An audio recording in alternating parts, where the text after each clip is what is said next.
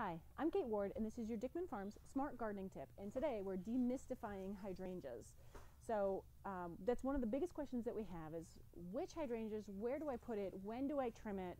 So I'm going to start with the last part first. When do you trim it?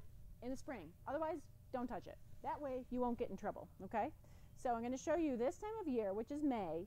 Your hydrangeas probably look something like this. They may not even be this far along. They might be just like this, where you see these tiny little green bits coming out.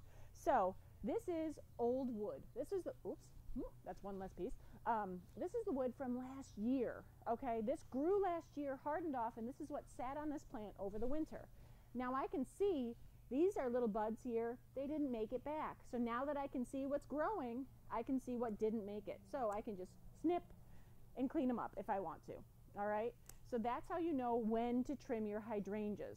You do it in the spring. That way you don't get in trouble whether it's a spring blooming variety, re-blooming variety, is it an old wood variety, doesn't matter. Don't trim it till spring. So that said, let me tell you a little about the different kinds. So plants have, for lack of a better phrase, first and last names. So like me, I'm Kate Ward. This is all hydrangea. So this is hydrangea macrophylla. Macrophylla is going to be its last name. So these are large flowered varieties. They get these big ball-shaped flowers, and they come generally in pink, purplish, or blue, depending on the soil's pH. So if you have a basic soil, it's going to be pink. If you have an acidic soil, it's going to be blue. So if you ever go down and visit Martha's Vineyard, you see all those hydrangeas in bloom and they're bright blue. That's because they have a very acidic soil. And we do have stuff that we can put on the soil to make them change. You just have to be good about it. But around here, if you don't do anything, we tend to have pink. Now some of these are also white. They're always going to be white. Can't change it. Sorry. So these are your macrophyllas.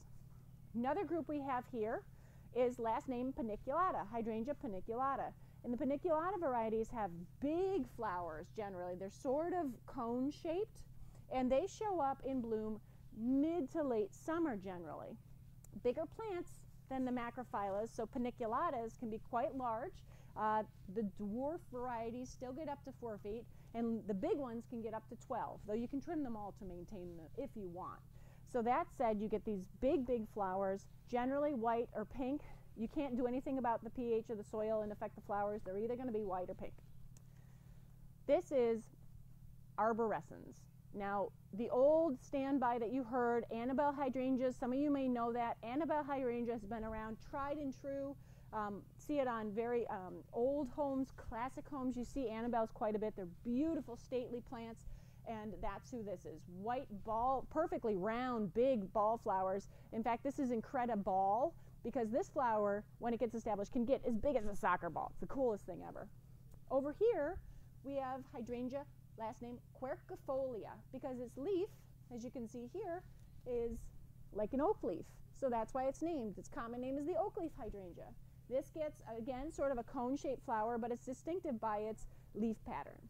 And then the last in my group that I have here is hydrangea petiolaris. It's my climbing hydrangea. And you can see here we have a large piece, and it can grow in part sun. As a matter of fact, they all prefer part sun if they can have it. However, paniculata in arborescens, so my two big guys right here in the front, they can both tolerate full sun, and they do so gracefully. You can put this type in some sun, like out in a garden, but you don't want it to be super hot because it'll dog ear. Its leaves will droop like they're sad in the middle of summer, and it doesn't necessarily mean it's dry. It's just too hot for it. This here likes part sun. It'll be happy in part sun. You'll get sunburn on it if it gets too much, and this guy's also in part sun. So I hope that helps to demystify them. Remember, stay away from trimming them. You won't run into any problems with cutting off flowers, and to change the soil pH, upper or lower, get you the flower color change on this guy. We'll show you how. I have tons of variety. They're all beautiful. They're all in. They're all looking great. I love to see you. We'll see you soon. It's been your Dickman Farms Smart Gardening Tip.